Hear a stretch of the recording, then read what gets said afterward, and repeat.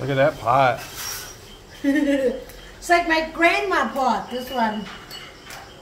It's very old. This is a real Thai style pot. You don't see this at home. Totally different shape of things. It's a real local. Upcountry. In Thai we say but no upcountry style cooking. Just this kind of menu you won't find in the restaurant, and you don't see this pot in the restaurant, the high show restaurant, only local style restaurant. This is a dry snakehead fish that I put it in. I make pumpkin curry after stir fry. I like a jungle curry style, which is no milk, only water. I'm gonna check if we have enough fish sauce. It's good.